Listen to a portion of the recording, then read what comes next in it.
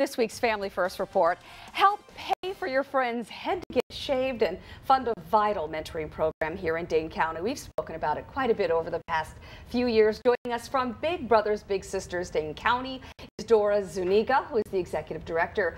Big brother Matt Hood and his former little brother Kent Helms. Thank you to all of you, first of all, for being here. First, let's talk about the actual event, Dora, coming up. It's one of my favorites. I MC it every year. It's called Cut for Kids. It's a group of friends who get together and we ask people to give us a donation. And this coming Saturday, in exchange for that beautiful donation so that kids can have mentors, a bunch of us get our hair shaved. And it's quite a commitment, as you can see from video from last year. I mean, you get it shaved off, and what happens is people sponsor you on a dollar amount if you actually shave your hair.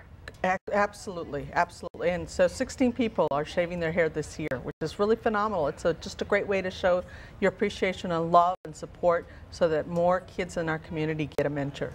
And it's going to be tomorrow at Great Dane Hilldale, starting at 2:45. And you know, here's the reason why right here. And I guess first I'm going to ask you, Ken, as a former little brother, this is your big brother, and tell me a little bit about where you were at the time of your life when you did sign up to get a big brother, and kind of how did he help you kind of take you through those at-risk or tricky years for you? Well, I was 11 at the time when I first met Matt, just going through the elementary school, middle school phase, and that's just an awkward time for most anybody. And so Matt was there to help me learn how to study, how to plan, how to work, just how to be an adult, just there for general things. And you know, that's nice too. It's sometimes hard for kids to approach their parents on things. I had a church mentor, and it's probably easier to tell maybe a big brother or a big sister things that you might be having difficulty with. What led you to become a big brother, and share some of the experiences you had with Kent? Well, I grew up in a large family and had a neighborhood just full of kids, and so I was very comfortable being around young people. And I thought it'd be a good way to give back to the community and have a little fun in the same time. And I met Kent in 1992. What are some of the activities that you two did together? Yes, there was some school work and mentoring there. We'd go skiing. We'd learn how to fix the lawnmower. I did free labor out of him. No.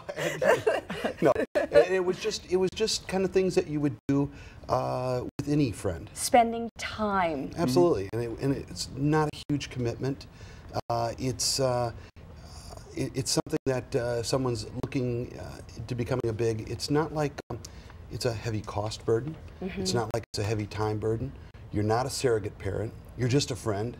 And if you're lucky, you get to develop a great friendship with a great guy, and get to watch him grow up to become a high school English teacher and become engaged to be married. And wow, yeah, Kent. and it's been a congratulations. Thank you so much. And I understand, Matt, you are now on your third little brother, and Kent will be shaving his head tomorrow, so I will be right there with you. I'm not getting my head shaved, but it is going to be tomorrow at Great Dane Hilldale, starting at 2:45. And Dora, I want to thank you too for doing this. I mean, your efforts for at-risk kids in Dane County and kids in general are just to be commended. Thank you so much. Thank you, and we can always use more donors and more volunteers. So there you have it. For more information on Big Brothers Big Sisters Dane County and Cut for Kids tomorrow, Great Dane Hilldale at 2:45. Go right to our web channel, NBC15.com. Click on News Links.